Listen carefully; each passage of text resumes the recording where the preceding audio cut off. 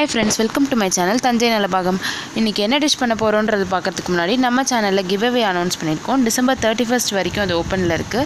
அந்த டீடைல்ஸ் இருக்க video link வந்து நான் description boxல போடுறேன். என்னன்னு பார்த்து தெரிஞ்சிட்டு பார்ட்டிசிபேட் பண்ணுங்க. Then நீங்க நம்ம சேனலுக்கு புதுசா இருந்தீங்க அப்படினா மறக்காம subscribe பண்ணுங்க. பக்கத்துல இருக்க bell ஐகானையும் click பண்ணிக்கோங்க. இன்னைக்கு வந்து என்ன டிஷ் பண்ண போறோம்ன்றத பார்க்கலாம். இன்னைக்கு வந்து ஒரு சைடு டிஷ் தான் பண்ண போறோம். தோசை இட்லிக்குலாம் வச்சுக்கிற மாதிரி ஒரு சட்னி தான். என்ன அப்படினா capsicum chutney. இதுக்கு என்னென்ன தேவைன்றதை சொல்லிடுறேன். ஒரு டீஸ்பூன் அளவுக்கு உளுந்து, 1 டீஸ்பூன் அளவுக்கு கடலைப்பருப்பு, காரத்துக்கு வந்து 3 வரமிளகா நான் எடுத்திருக்கேன். அப்புறமா வந்து ஒரு 4 பல் பூண்டு, ஒரு பெரிய வெங்காயம் கட் பண்ணி வச்சுருக்கேன். க்ரீன் கேப்சிகம் தான் நான் எடுத்திருக்கேன். நீங்கள் எல்லோ ரெட் எது வேணாலும் எடுத்துக்கலாம். அது ஒன்று எடுத்து கட் பண்ணி வச்சுருக்கேன். ஒரு தக்காளி, கொஞ்சம் பெரிய சைஸ் தக்காளியாக ஒன்று வந்து கட் பண்ணி வச்சுருக்கேன். இப்போ வந்து இது எப்படி பண்ணலான்றதை பார்க்கலாம். கடாயில் வந்து ஒரு டீஸ்பூன் அளவுக்கு நான் எண்ணெய் வச்சுருக்கேன். எண்ணெய் சூடானோடனே இந்த உளுந்து கடலைப்பருப்பு ரெண்டுத்தையுமே நீங்கள் போட்டு ஃப்ரை பண்ணிக்கோங்க. கொஞ்சம் கலர் மாறுற அளவுக்கு ஃப்ரை பண்ணிக்கோங்க.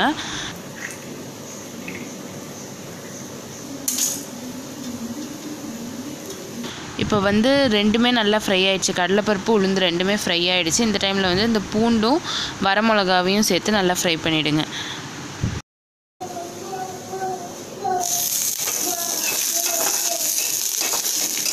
இதுவும் நல்லா ஃப்ரை ஆகிடுச்சு. இப்போ வந்து வெங்காயத்தை சேர்த்துருங்க.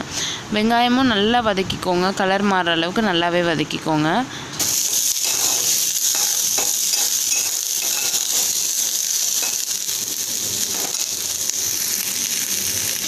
வெங்காயம் இப்போ நல்லா வதங்கிடுச்சு. இந்த டைமில் வந்து கேப்சிகம் ஆட் பண்ணிடுங்க. கேப்சிகம் ஆட் பண்ணிட்டு ரொம்ப நேரம் வந்து நீங்கள் வதக்கணுன்ற அவசியம் இல்லை. ஏன்னா கேப்சிகம் சீக்கிரமாக வெந்துடும்.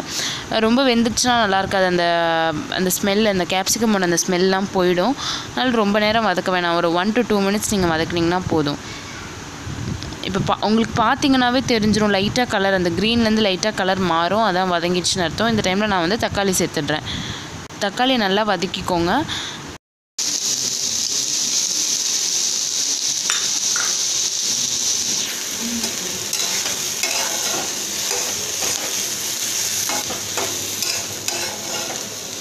இப்போ பார்த்தீங்கன்னா தக்காளி வந்து நல்லா வதங்கிடுச்சு.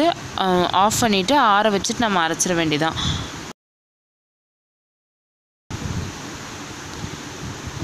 இப்போ நான் வந்து அரைச்சிட்டேன். அரைச்சி எடுத்து பவுலில் ட்ரான்ஸ்ஃபர் பண்ணிட்டு தாளித்து மட்டும் போட்டிருக்கேன்.